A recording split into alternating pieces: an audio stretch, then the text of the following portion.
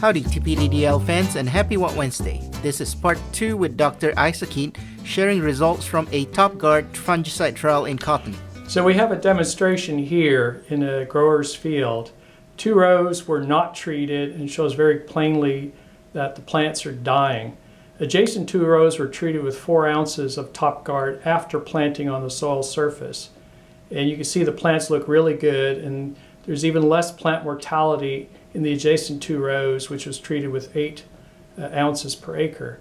So this type of treatment might not work for all fields. It probably works best for fields that have overhead irrigation, such as this field which had center pivot. And we'd recommend growers trying this out on a limited acreage first to see how well it works. See you next week.